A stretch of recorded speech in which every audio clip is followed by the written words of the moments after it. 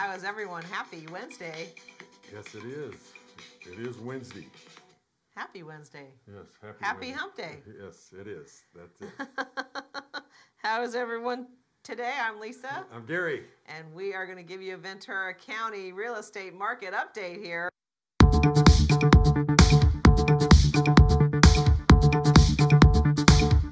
Because numbers are coming out from last year, and it is, depending on who you ask, how are the numbers? Lisa's favorite show, the statistics. Oh, yes. I like the how-to.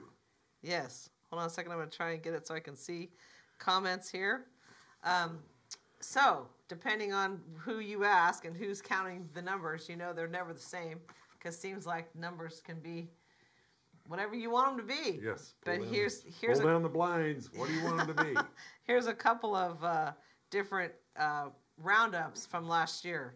So I know the headlines are crazy. Do not listen to the headlines. Follow the trend lines. That's one of the best things we've heard this week, and it couldn't be more true. Yeah, and I think if you read the headlines and you read the article, they don't match the headlines, because what they're looking for is clicks. They want people to look at their articles. They want them to click on the headline.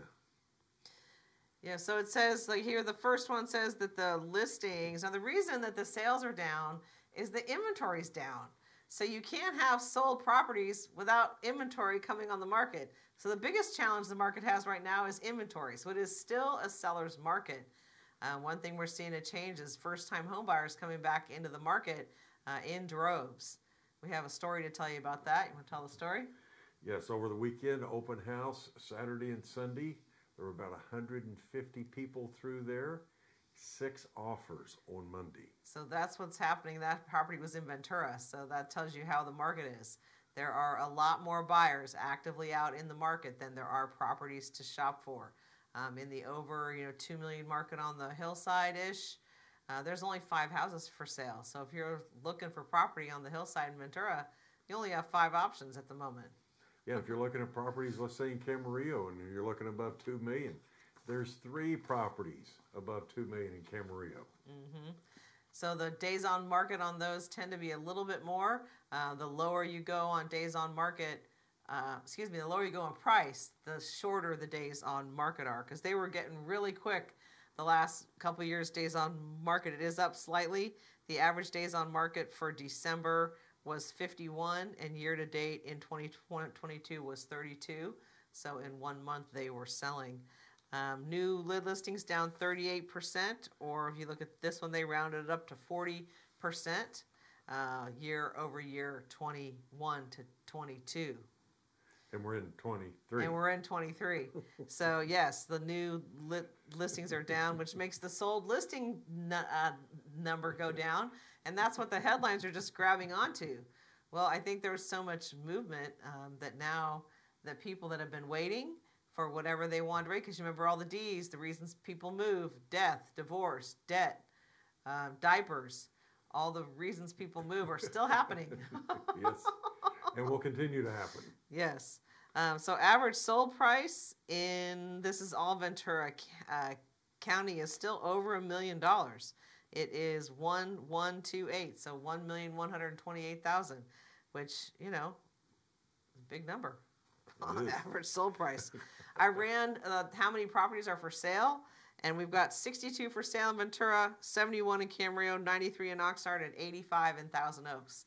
I mean, that is just not very many properties. In Ventura, a normal balanced market, they like to call it, is around 150 properties for sale. So we are less than half of that. Yeah, I would say 150 to 200. Yeah, so we are nowhere near that at the moment. So if you were thinking about selling, we of course anticipate spring market that people will be getting their houses ready and getting them on the market. So if you are thinking about doing that, you have an investment property, you inherited a property, you want to sell your primary home, now is the time to start talking, and really, frankly, to beat the spring rush. Because right now, you put your home on the market, you are the only game in town. That's right. A lot of people, especially the sellers, people already in their house that have low interest mortgages, are in hunker down mode. I mean, if they were to sell, then they're going to be looking at buying a property probably for a lot more money just based on the way the interest rates are. But the interest rates have come down a point in the last 3 weeks. So basically down from 7% down to 6%. Huge move. Mm-hmm. Yep. So property sold over the asking price in December of 22, 18%. This says the months of inventory in Ventura County, 1.6 months of inventory is all we have. Again, they say 4 to 6 months is a balanced market, so clearly tipping in the seller's market side still. So when it's a seller's market, what happens? You have fewer homes to choose from, less negotiating power, need to be able to close, can spend more than asking, and you have competition from buyers. Well, that's a good thing if you're a seller. But we are seeing repairs being done, credits being given, things like that we have not seen in a couple years, so that the buyers can get in and sometimes buy down some closing costs, buy down their rate.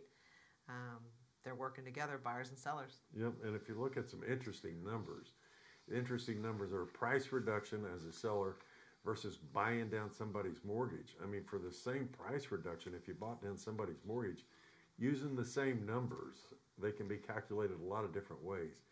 It saves $600, $700, $800, maybe even $1,000 a month to the buyer. So definitely, if you're a seller, be looking at buying down the buyer's interest rate versus reducing the price on your home.